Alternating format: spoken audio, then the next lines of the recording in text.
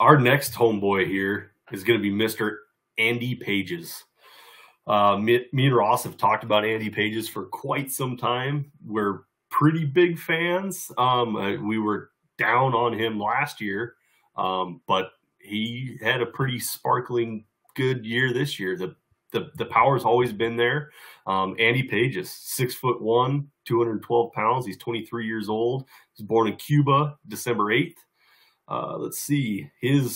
I'd like to speak on what we saw last year in 2022 because we were both down pretty hard here. He had 487 at bats, 236 average, 336 on base, 468 slug, 26 home runs. We weren't blown away because we were expecting so much coming off of 2021 where he had 31 home runs and the 265 average. But he did bounce back this year, other than one little category, and that's probably because of an injury. But he had 112 at bats this year, 277 average, 425 on base, slugged 482, on base plus slugging of 907. He only had 3 home runs this year, but it was only 112 at bats. Strikeouts 34, walks 26. He built something to really take on there because he was striking out a little bit too much years prior, and I think he kind of figured something out there. He did have 7 stolen bases. Everything that I've said there, Ross, do you kind of concur with? We were fans. Injury plagued season, so it's hard to pull too much more, but he did show dramatic improvement with his plate discipline. Yep. So that's promising. I don't know what to make of it because it's too small of a sample for this year, but he's on the precipice of the major leagues. I don't know how he cracks the Dodgers lineup or if he fits in there.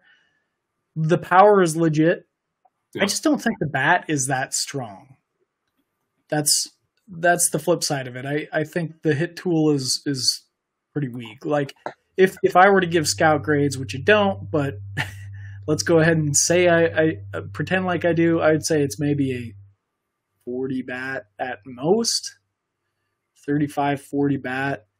And we're looking at 65-ish power, which a couple of years ago, I thought he had some of the best power in the minor leagues, and he still does have very good power.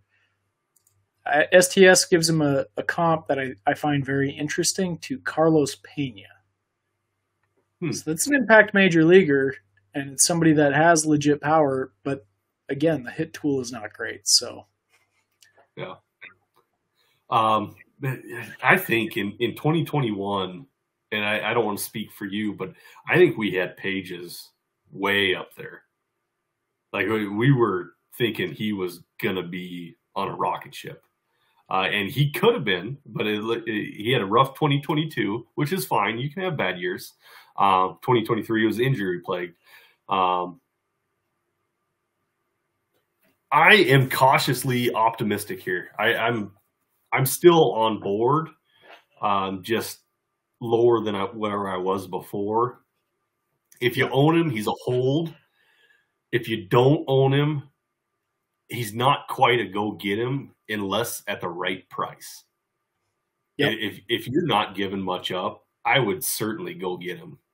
And then you can sit on him and see what happens. The Dodgers don't mess up. Especially lately. The Dodgers have been pretty damn good. They're pretty young in the outfield. He's probably not breaking in there unless there's an injury. Mookie did move back to second, from what I heard. He's going to play strictly second this year. So there's an opening there. But, they have young talent. You have Vargas that's still in there. Outman. It's going to be tough in this. Does Ohtani play outfield? What are we doing? Is he going to play some outfield this year? He's not pitching at all, right? Not in 2024, I don't think. So you're not going to put him in the outfield to make him make throws. You're just going to. There was some talk that he could play some outfield. At least that's the buzz I heard. So. That's just as much strain on your arm throwing it from the outfield as a pitcher, right? I mean, if not more. I don't know. I don't know. I mean, you're not doing it 100 and some times a game, but Right? yeah, I don't know. I don't know.